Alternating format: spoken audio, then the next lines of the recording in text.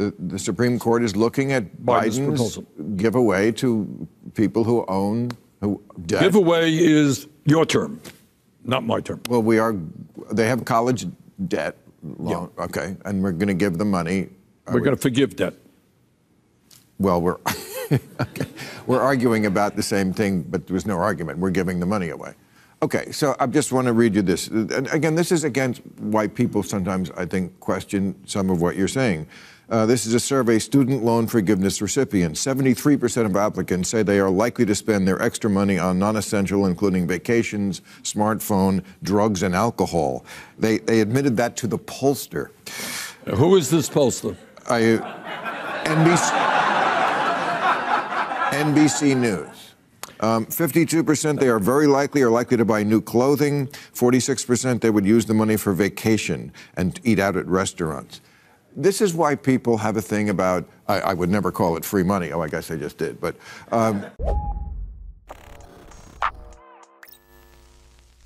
You just watched Bill Maher set up a question to Senator Bernie Sanders about student debt in a way that is so biased, he's almost giving Fox News a run for their money. The only thing missing was animated dollar signs falling from the sky and a chyron asking who's going to pay for it.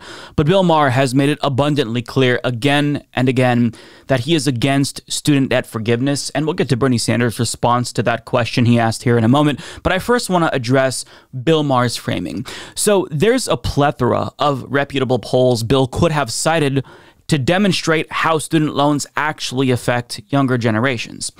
Most of them show that it affects them negatively. He could have cited this Morning Consult poll finding 3/5 of millennials can't buy a home because of student debt, or this poll showing how a quarter of millennials are moving back in with their parents after college in order to afford their student loan repayments. But instead, he chose to cite a poll that plays into this caricature of student loan borrowers in order to get his audience to believe that we're irresponsible and make bad financial decisions. And the poll that Bill Maher referenced was not conducted by NBC News. NBC News wrote an article about the poll, yes, but they didn't actually conduct or commission the poll. The poll that he cited was commissioned by a company called Intelligent with very suspicious framing. For example, look at the biased framing of this one finding here in particular. Quote, 4 in 10 say student loans haven't negatively affected their lives, which downplays the 60% of respondents from the same poll who say that student loans have affected them either somewhat negatively or very negatively. You wouldn't spin the results this way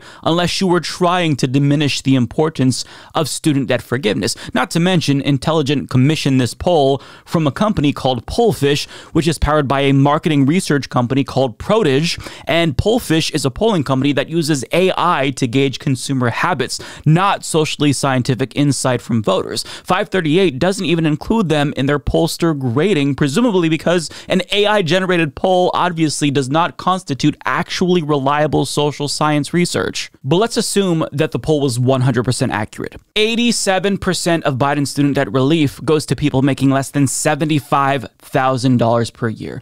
We're talking about working class people. So if the weight of student debt being lifted off of their shoulders actually did lead to some of them choosing to go on vacation or go out to eat, is it really that bad? I mean, previous generations were able to enjoy their post-college years by taking vacations and buying non-essential items, but millennials and Zoomers are villains if they do the same? Are they supposed to be miserable and live frugally forever in order to garner sympathy from multimillionaires like Bill Maher, who probably graduated with almost no college debt? I mean, it's unreasonable here.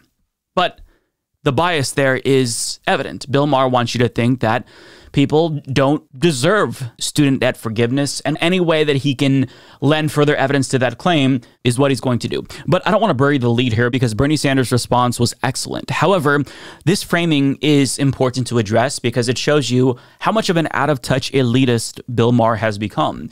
But as biased as he is against young people, Bernie Sanders' response that you're about to see was so compelling, he actually got Bill Maher to agree with him and disarm.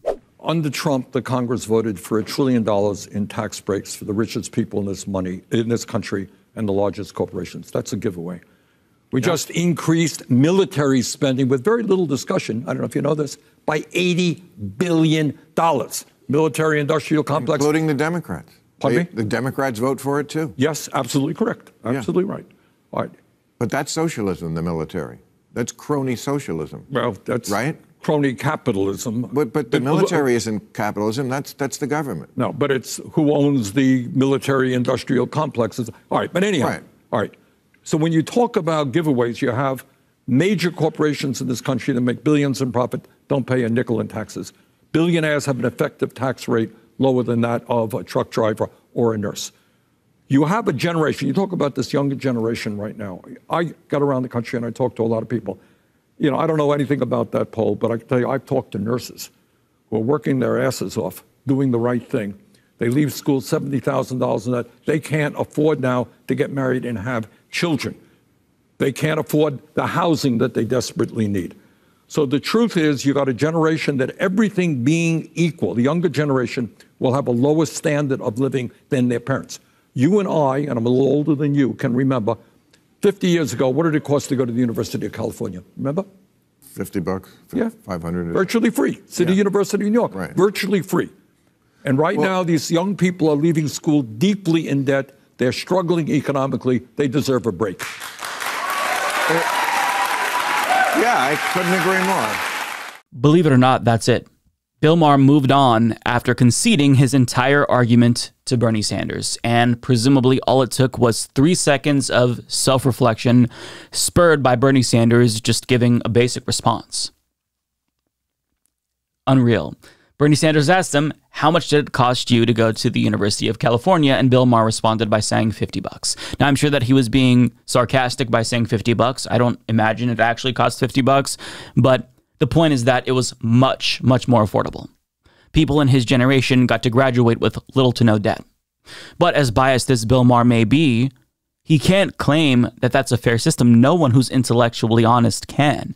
His generation got to graduate with almost no debt when a college degree wasn't even as essential back then, but my generation gets bogged down by debt for the rest of our lives for a degree that we need in order to increase the chances that we land a good paying job, and we're somehow villains for getting our debt canceled. That whole line of thinking is just bizarre and unacceptable to me. I mean, how dare people like Bill Maher complain about us getting a small portion of our student debt canceled when he got basically college by getting a minimum wage job. I mean, I've heard from my professors who say they paid off their student debt within a year or two, graduate level student debt within a year or two, by getting a job at a fast food restaurant.